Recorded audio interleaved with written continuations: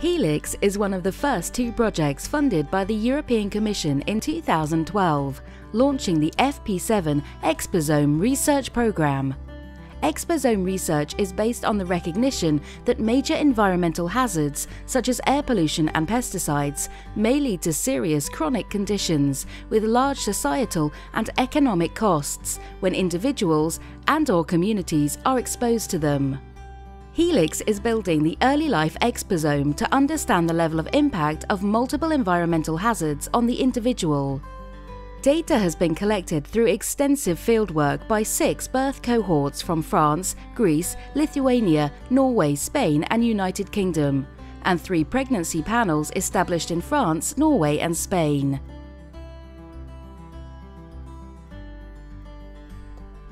So, science works by simplification very often, but sometimes too much simplification is dangerous. In the past, environmental epidemiologists have often related a single exposure assessed at a single time point to a health event or a disease occurring sometimes later.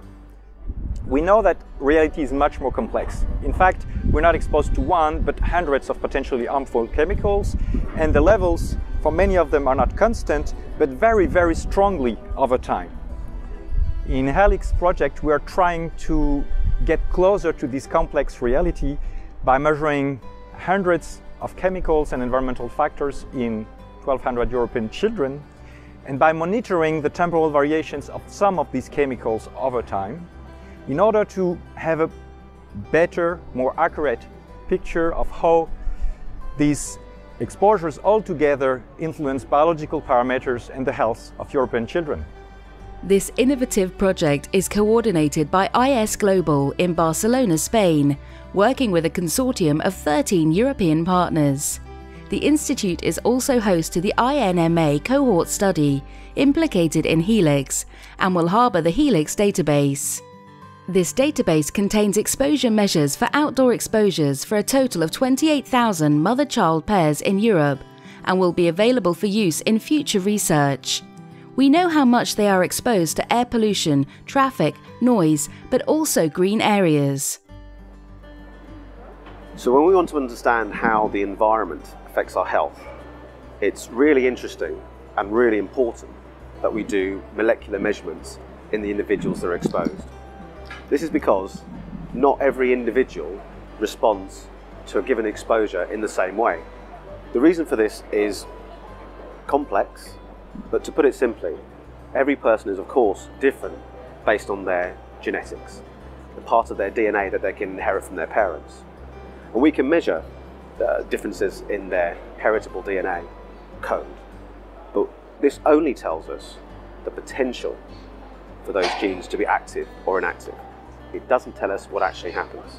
That's why we need to make measurements in people's blood or tissue, looking at different kinds of molecules. And in that way, we can understand how each individual responds to a given exposure and the impact on their health.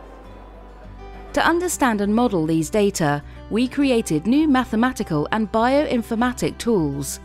This is thanks to the collaboration of experts within HELIX from varied fields such as statistics, informatics, public health, biology and chemistry. These new tools allow the characterization of multiple environmental factors and their association with different biological biomarkers called omics and disease. Mainly the burden of disease of the different kind of pollutants, try to assess and compare the impact of these pollutants between countries. This can help to the policymakers to prioritize policies to improve the health of the children around Europe. Other kind of policies that we also include in HELIX is policies like walking to school, and we can assess the risk and benefits of this kind of transport policies in the health of the children to maximize the benefits and minimize the risk, to take better decisions in the European context.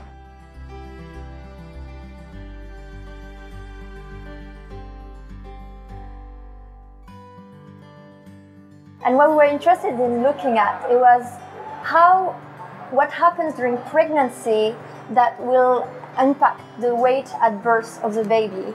And the birth weight is very important for the rest of the life of an adult. It actually predicts if you're small at birth, you actually have more chance to have chronic diseases later in life.